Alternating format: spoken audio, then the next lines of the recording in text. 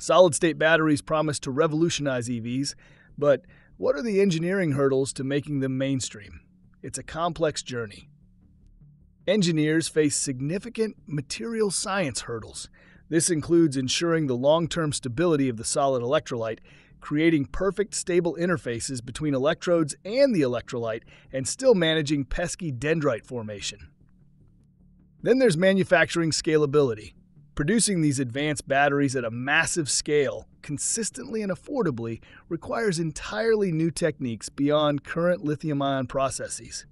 Reducing the high cost of specialized materials is also key. Current research is intensely focused on solving these issues, from new electrolyte materials to innovative manufacturing like thin film deposition. Want to understand the amazing advantages these batteries offer if these challenges are met? Go read our full article on our website, Abundant Technology Group.